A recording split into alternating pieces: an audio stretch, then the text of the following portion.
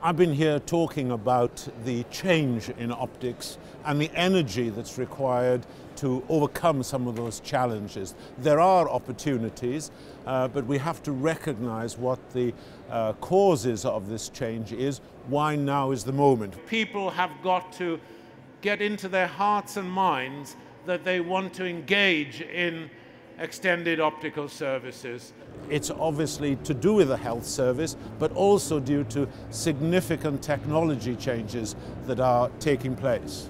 Change is going to happen, and I'm also certain that if we don't change with it, we'll be in a worse off position. There are opportunities from technology for us to get involved in more advanced equipment, and we've seen today how much is happening in the instrument world. And as optometry primary care takes place, I do believe these equipment manufacturers will really focus their attention on this opportunity for them. So we can play a bigger part in primary care. On the challenging side, we have got threats with automation of what we consider our territory of refraction. What we don't want to happen is for you guys to be doing this reduced form of optometry. We have to make sure that the services we give, the quality and the service, the professionalism is at a standard where people will not want to migrate to a commodity type business, and it's in our hands, but we have to be proactive, we have to work together. The answer is to become an EOS provider, to become a specialist. We are not competing with independents, we're not competing with Boots. If they're effective, that helps us, because the industry needs to demonstrate to the health service that there's a job, an opportunity to expand optometry. That is the opportunity, the only opportunity we have. The risk, if we don't do it, is the commoditization of our business and competing with the internet, which is not a pleasant experience for anybody. The big thing against auto-refraction and internet is that we are perceived as the health practitioner. If we don't get to that stage, we'll have lost the game, and we will be at risk as a sector. The NHS is slow moving. The fact that they're moving slowly doesn't mean that we have to sit back.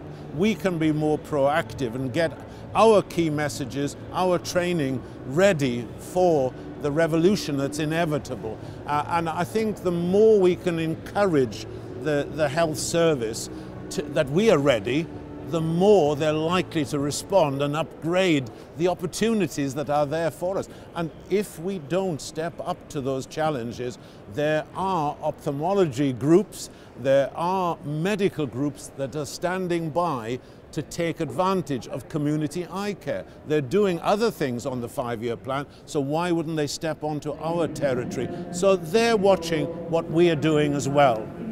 So as Specsavers, I think what we can offer is the support and the genuine willingness to collaborate on all the problems that the sector faces. 10, 15 years ago, I wasn't an expert on hearing, but we have, through a visionary approach, made a big impact, taken a lot of work effectively from hospitals productively into the communities, and that's where customers want to go, and I see no reason why we can't do that with extended optical services. Really, what gives me a little bit of a thrill out of this is getting back into this field of working with the whole profession. I've got to actually think about my sort of state in life. People say, well, have you got anything left, And all I do is one step at a time.